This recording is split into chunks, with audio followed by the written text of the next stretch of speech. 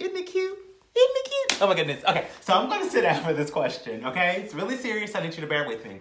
Came up, what about your bio, or what is not in your bio that you would want other people to notice and or recognize?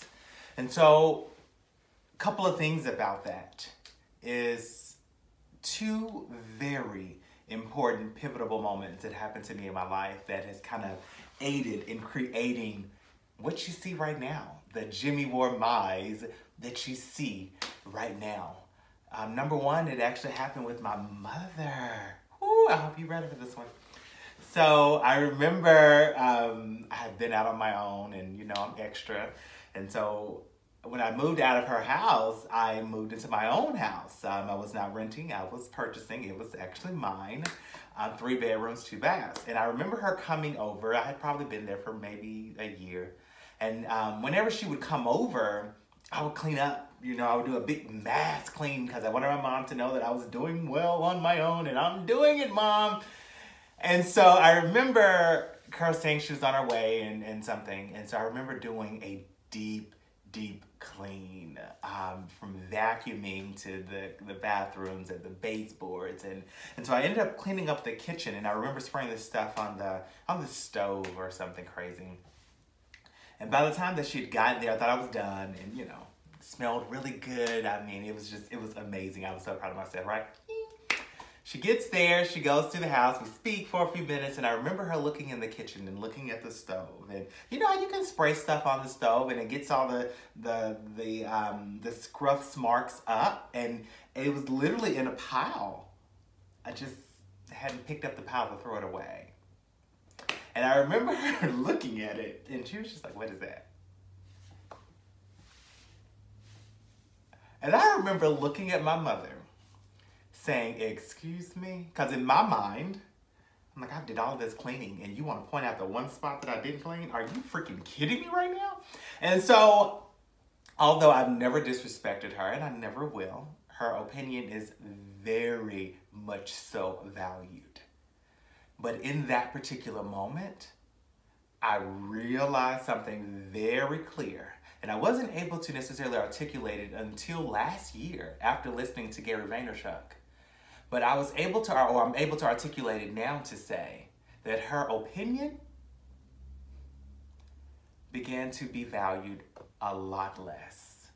Initially, it was my mother's opinion is the beginning, the end all, the be all, it is what it is, and my mother is 100% correct. In that moment, I was like, this is it. I'm like, oh no, no ma'am. No ma'am, I'm not doing anything else to impress you. I'm not doing anything else that is not naturally, authentically me. Crazy enough, she's never asked me to be that person. It was just something that I built in my own mind. And so because of that, and starting my life and my trajectory at that given point of, I'm gonna do more living for me, no matter who is around, you're able to see the person that you see today. You're able to see the authentic person that doesn't care whoever is around. If I don't feel like putting dishes in the sink, honey, I'm gonna leave it right there today. If I don't feel like going out to the curb to get the trash can, honey, it's gonna stay right there. Hi, Mom, how are you? Okay? You know, so it's just, I'm able to be more of who I am after being able to discover how much I was really, honestly, doing for other people. It is what it is. And number two, which was another pivotal moment, which is actually a quick history into how I met my husband. And we did the dance of dating, going back and forth for quite a while. And I remember sitting down with him, and we were dating, but we were really trying to figure each other out. And you know, when you're new, you know, you point out all of these things. And I was used to running men away, I guess. I was used to making them conform to what I wanted to then later run away. Right? That's just who I was at that time. Don't ask me why. But I remember him sitting there telling me, or me telling him, I don't like this about you. I don't like this. Yeah, and then you do that, and you like this artist. Honey, that ain't gonna work. And so I don't know what I thought in my mind was gonna be his response. But his response was, look, I know all of my flaws. There's not a damn thing about me that you can tell me that I don't already know. And if I'm dealing with it, then you're going to have to deal with it, or you can. And so that moment, I was like, no guy had ever talked to me like that before. And so I was like, oh my God, oh my God, oh my God. Like, it was, not only was it egg in my face, but it intrigued me.